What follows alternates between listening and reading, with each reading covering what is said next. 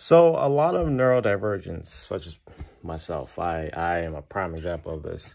We speak in metaphors. We speak on the topics that we love and hold dear to our hearts.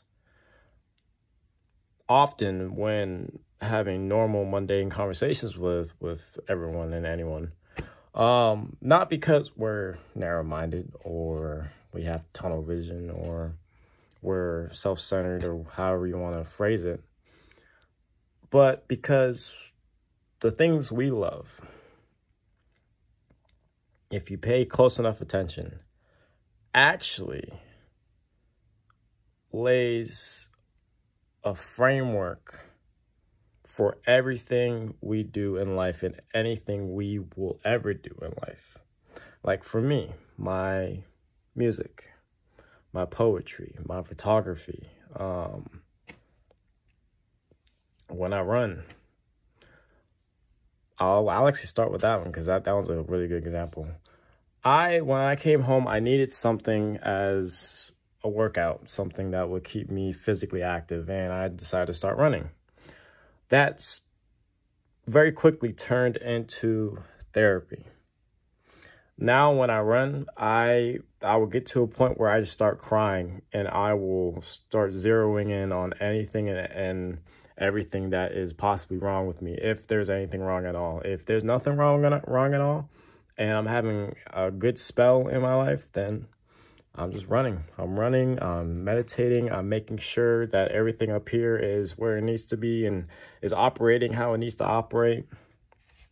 So that carries on to everything else. That carries on to my photography. Now when I go for a walk, I can see the true beauty in a leaf or a flower or the sun rising, the sun setting, how the clouds are looking a certain way, the shadows of the trees cascading across the road a certain way, and then from that, it carries me on to my poetry. Now I can go back, look at this picture and say, this poem invokes a certain emotion, and I want that emotion to be heard. Cue the poem. And then from there, I look at a poem.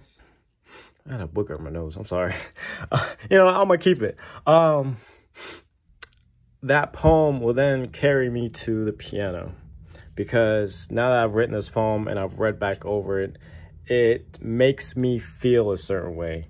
And that is then transposed and transcribed into a musical piece. Sometimes it's not a song at all. It's just beautiful ramblings across the keys, and so what some neurotypicals view as being narrow-minded, it's not. It's just for us to process the world better and more fluently and less arduously. We tend to stick to things that we are familiar, and the things that we love will find those familiar things for us, like running.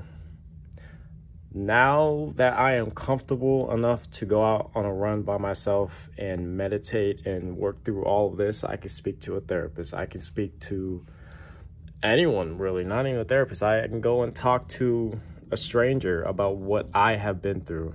And then that will lead to what they've been through, and we can now have a structured conversation about that. My poetry, my pictures, my music, because of the music that I play and create, I can talk about any genre of music with anyone and have a good structured conversation about that. My poetry, I am not a master of words, but I'm getting there. So when I speak to fellow writers, that again adds to the conversation, the fact that I can relate to them and we can bounce ideas off of each other. My photography, not only do these pictures, these photos show me the hidden beauty of the world, but it shows other people the hidden beauty, and that strikes up conversations. So everything that I love gets woven into this little, I wouldn't even call it a rug, because anyone can see that rug. It's a little pocket square. It's just a little napkin that I keep with myself.